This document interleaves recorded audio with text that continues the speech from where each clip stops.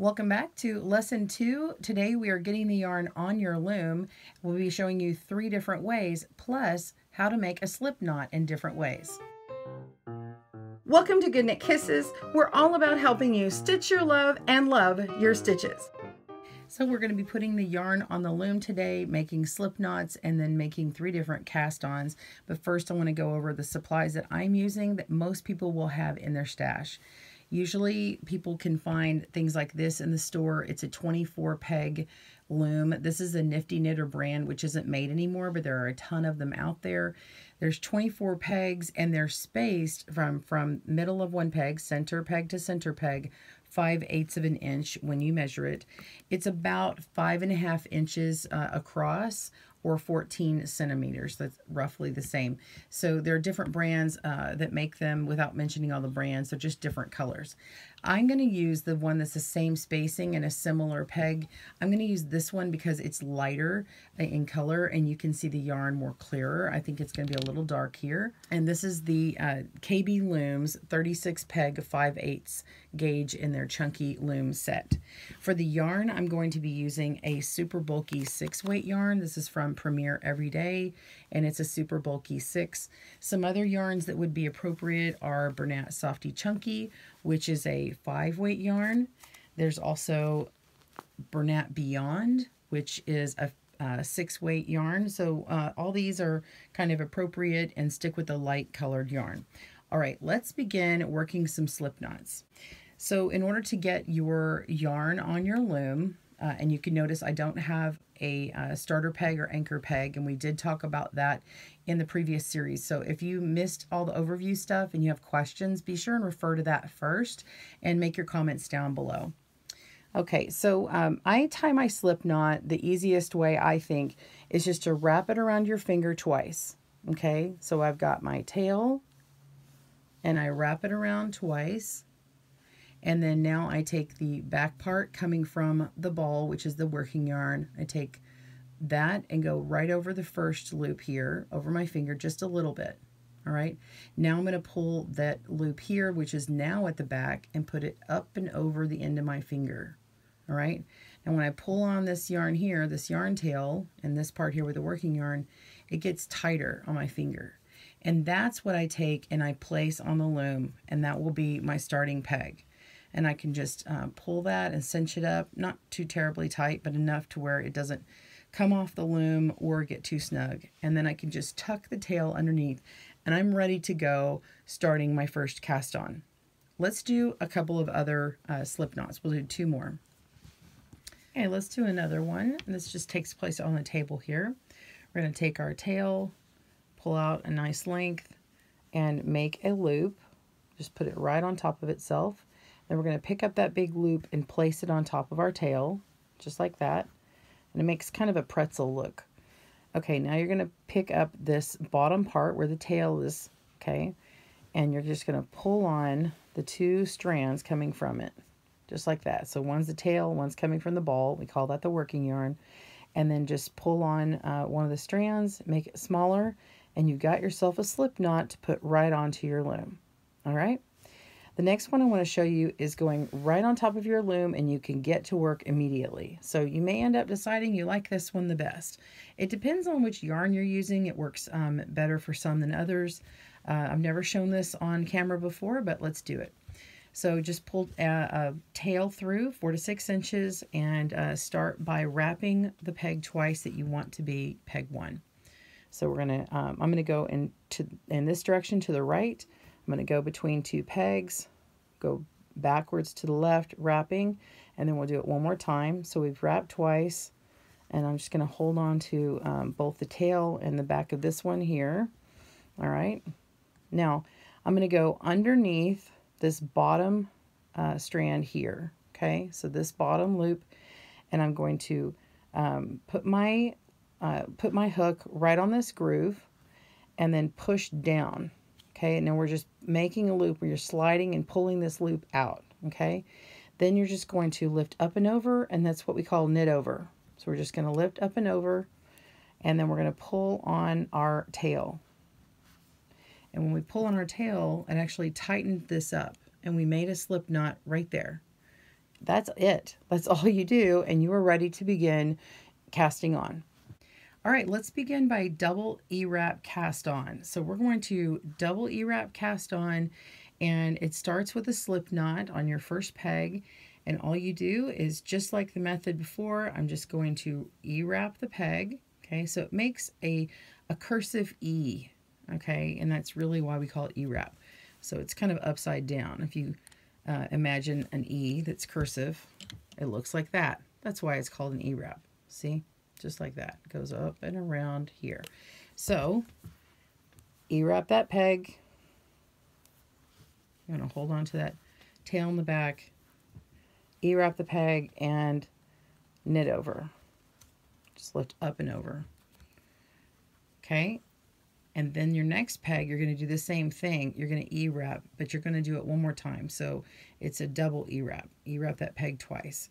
Remember, we already had the slip knot that already formed a knit stitch on it because you actually worked it on that last slip knot. So now here we're just taking the lower loop and pulling it up and over. And then we pull on our working yarn coming from the ball. When we pull on that, what it does is it tightens up the stitch in between, and then we won't have too loose of loop here, okay? Now we're just going to Ewrap the next peg twice. 1, 2.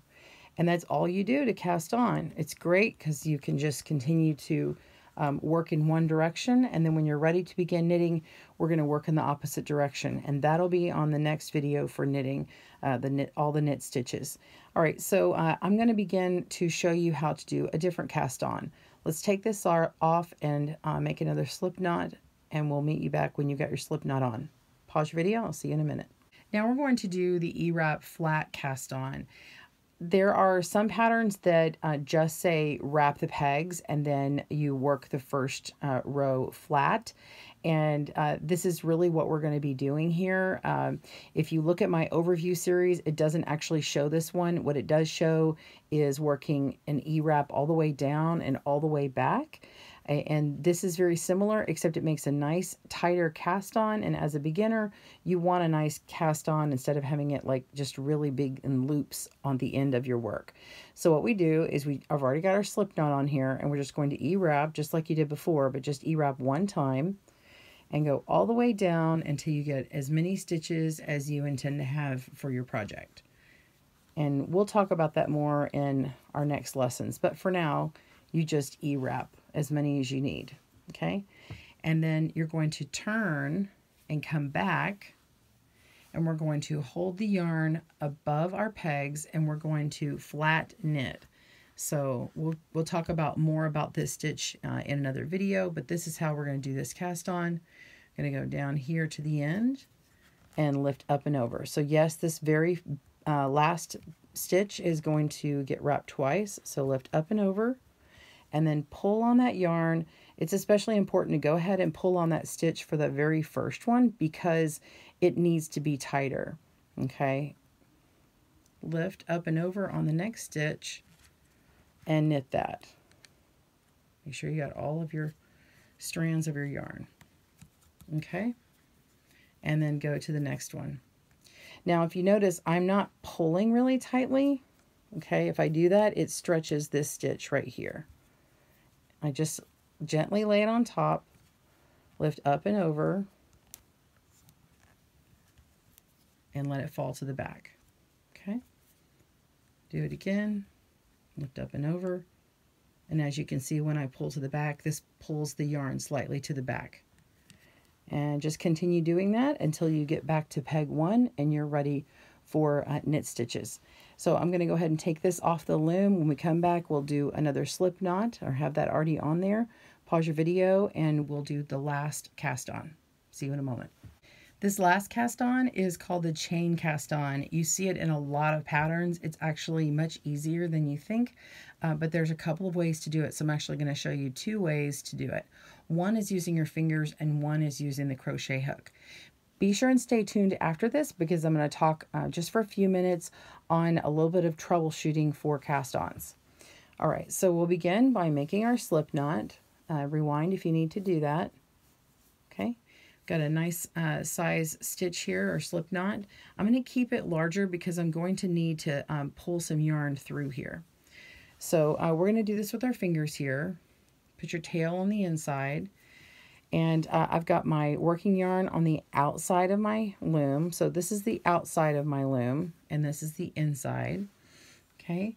And now I'm going to go in this direction, and I'm going to put my slip knot between the next two pegs, just like this. And then I want to feed this yarn from the ball through this little hole. So I'm going to kind of pinch it and pull from the back here.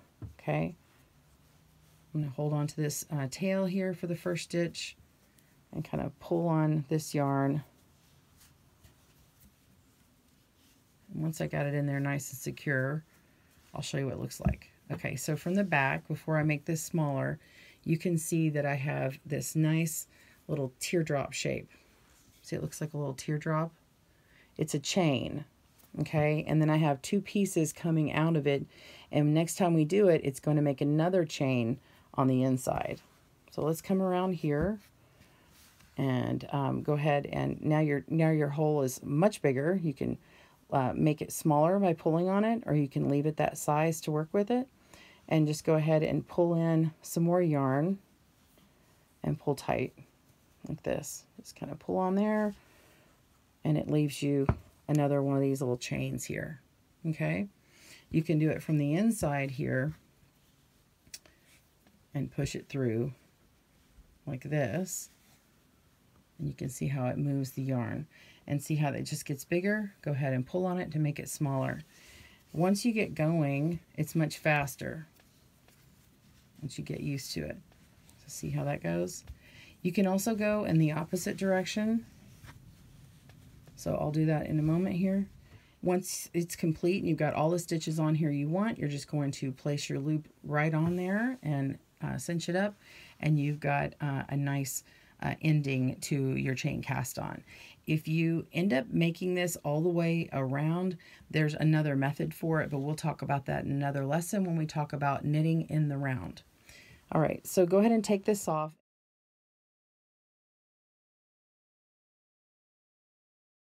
Go ahead and make another slip knot. Okay. And I'm going to go in the opposite direction.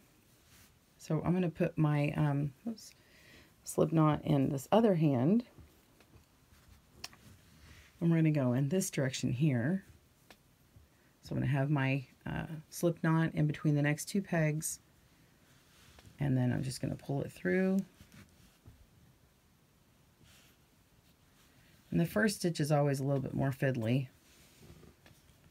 But there we go, we've got it. And it's the same technique. Okay, this is what it looks like from the back. Like that. And it still does this stitch with the this V-shaped or chain stitch. Okay, so let me pull this off, and I'm going to show you what it looks like using a crochet hook. I had told you to have a crochet hook. If you've got one, we'll do it. If you don't, you can use your fingers. And on smaller looms, it's easier with a crochet hook. Hold on one moment. Okay.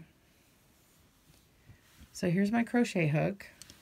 We're going to go on the inside because this is where my loop is. Put my hook where we want to go. So I've got my yarn coming out here, and then we're going to go in this direction. So we put the hook where we want to go. And then we're going to take our yarn and go around the hook, and then we're going to pull through. So this thing right here, this is called a yarn over, when you wrap the yarn over and around something, and then you just pull it on through. Okay, and we're just going to pull it through this little hole here. And of course, I'm using my other fingers back here to hold on to the tail. You may not be as coordinated as that. I understand. You can hold on to it and hold it against the loom. You can set it down on something else. I know I was a lot more fiddly with it when I was a beginner. It's okay. You can hold it however you need to. I'm not going to hold this fancy this time. I'm just going to let it sit there. And then I'm going to go around, yarn over with my hand. So just yarning it over, and then pinch and hold it. And then we're going to pull through. See, I do it by naturally now. But let's hold the tail and this part. Now that it's wrapped over, let's just hold them like this, like you might do it the first time. And then just pull that on through that loop. Okay, and you see how it made that loop there? And just go on to the next one. I'm going to show you what it looks like, how I normally do it. Once you get going, you can actually chain cast on this fast. Okay? So this is a great way to do your cast on, and then just set it on top and you're ready to begin your knitting. Okay, so we've come to the end. We've made our 3 cast-ons. You're ready to start your knitting. That will be in the next lesson. But let's talk for a moment about tension. The word tension is how tight or loose that you work.